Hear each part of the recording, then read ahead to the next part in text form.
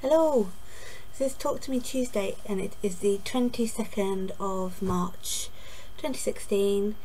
This is Vicky and this is my second time of recording because my first video once again failed to record any sound. So now my husband has rescued my computer and hopefully made it so that it has sound.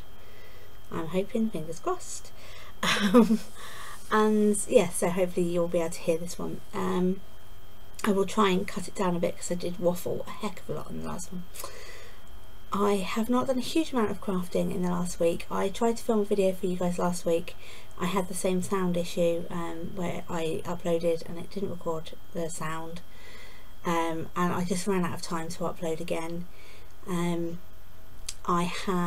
went to the Isle of Wight at the weekend, which is just a small kind of island down off the south coast. It's kind of a bit of a place where it's kind of stuck in the 1970s, 1980s.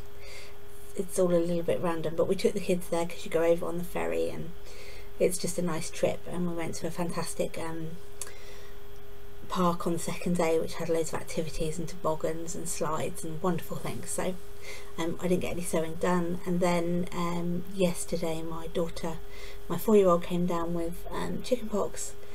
So this is now, I knew it was coming because Harry had it 2 weeks ago, so Hannah has it now. So yeah, my sewing time is quite slim this week because normally she would be at preschool and that's when I sew, and she's not at preschool, she's at home, which is lovely. She's not at all being demanding. We are due to go to Harry Potter Studios on Saturday. We are still going to go, my husband and I are going to go, and the kids are going to stay here with my older brother because Hannah won't be past the infectious stage of chicken pox, so I don't really want to drag her around the studios, and my son has decided he'd rather stay here. He's only 6, he's seen the first film but not really that into it, so it actually makes a lot more sense because it means I'll be able to go and enjoy it for me. Yes, so things I can show you is I finally made this, which is like this. It's a Bible cover for my Bible, and I just found a pattern on Pinterest and just sort of copied it and made it my own. So I put pockets on mine so that you can put a pen and a notebook and leaflets or what have you in there. I used my kind of swirly gold galaxy fabric, which I love. It's just the most amazing turquoise blues. It has a button closure, and then inside usually there's one ribbon. I have sewn in 6 pieces of ribbon, mostly because I always have more than one place marked in my Bible at a time, because yeah, you know, different things for different times. So I made myself that, so it means when I do go to Bible studies I'll just have everything in a bit more of a compact format. So I made that. And the other thing that I made, because my Sojo has been missing in action for the last few weeks, I took one of the jelly rolls that Susie Quilt sent me, and I found a pattern on Missouri Star Quilt Company which was for this tube pattern, and I made this quilt top in a weekend. So let's see if I can get you a proper, let's go that way. So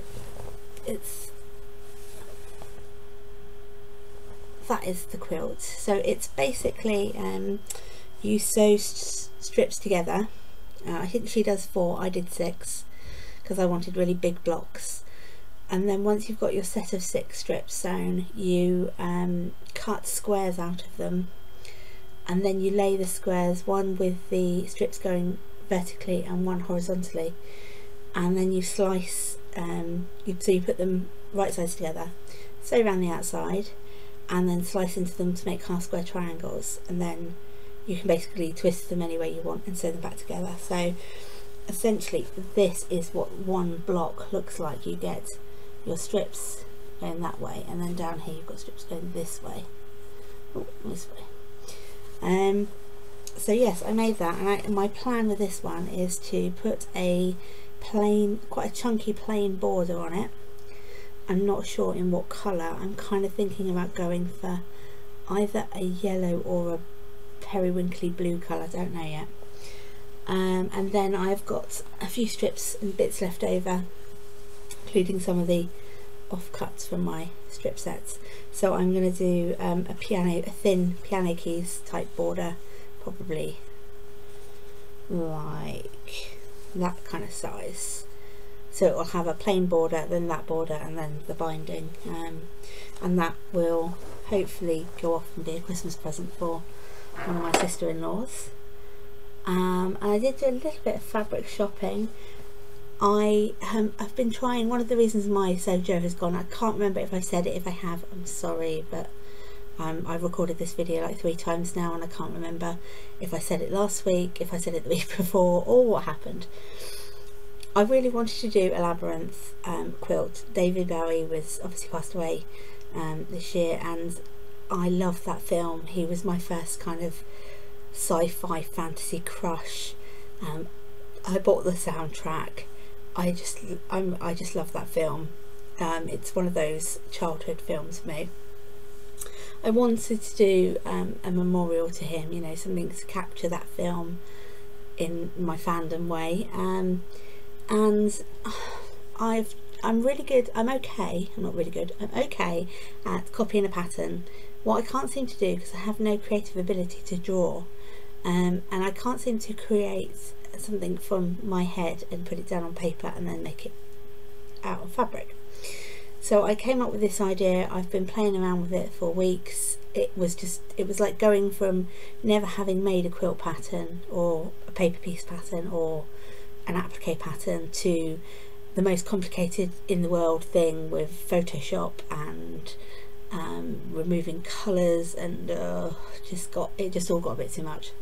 So I've decided to sort of pull it back a little bit. My plan is to do silhouettes with a wall hanging with silhouettes of the characters, and I'm going to quilt the background like a labyrinth, so that the quilting, the applique will be on top, but the background will be the labyrinth.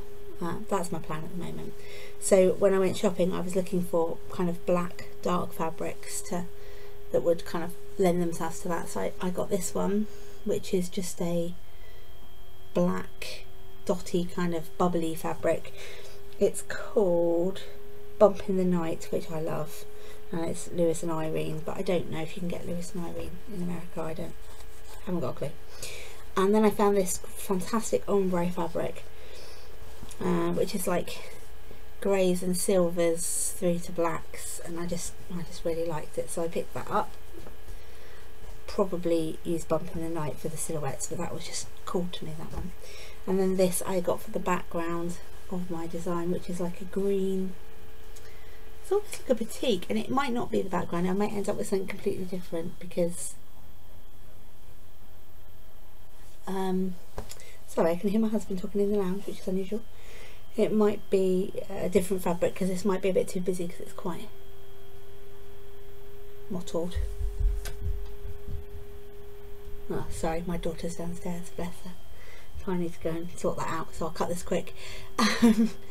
Yes, so I got those fabrics and a couple of blanks, but anyway, I will leave it at that, because otherwise I'll be waffling for another 20 minutes.